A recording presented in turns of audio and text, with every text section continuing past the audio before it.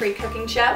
I'm Rachel Tastic, and today we are going to make cheesy baked veggie bites. Now, before we get started, make sure to preheat your oven to 375 degrees, and let's talk about our ingredients. Today you will need 1 cup each of broccoli and cauliflower, cooked and chopped, 2 cloves of minced garlic, 3 eggs, 1½ cup of grated cheese, and today we are using a mixture of jack and cheddar, 3/4 cup of gluten-free breadcrumbs, and 1/4 cup of gluten-free flour.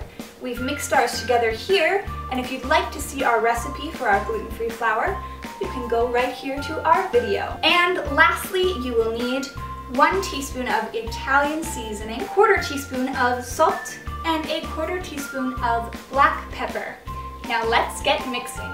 The great thing about this recipe is that you can just put everything into one big bowl and mix it all together. You're going to want to start with your eggs, your seasoning, and your garlic, and you can use a fork to break up the eggs a little bit.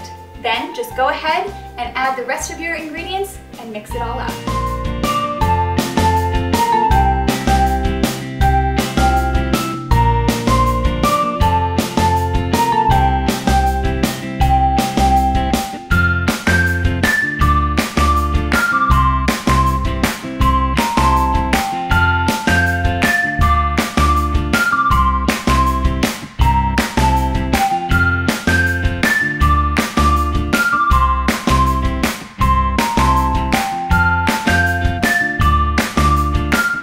Alright, so now that we've got it all mixed together, it should look a little something like this.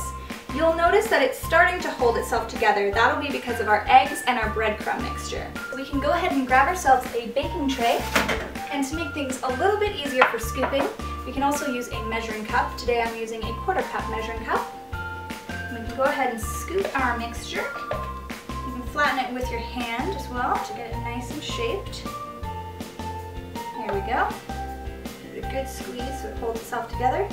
Plop that on your baking tray, and once you have filled up your tray, you can pop them in the oven for 25 minutes.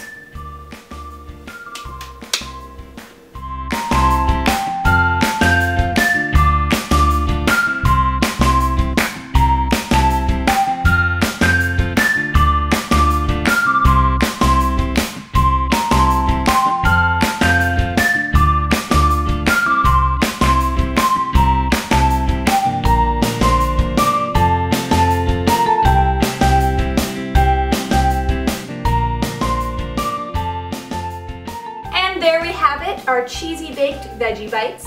They would make a great side dish for a barbecue, or you could make them a little bit smaller and serve them as an appetizer or a snack with a dipping sauce like a marinara or sour cream, or if you wanted to get a little bit exotic, even a sweet chutney. They're super delicious, nice and cheesy. You almost forget you're even eating vegetables, which makes it a great way for big kids and little kids to get some veggies in their diet. Thank you guys so much for watching. Check out our other videos and subscribe to me if you'd like to see more gluten-free.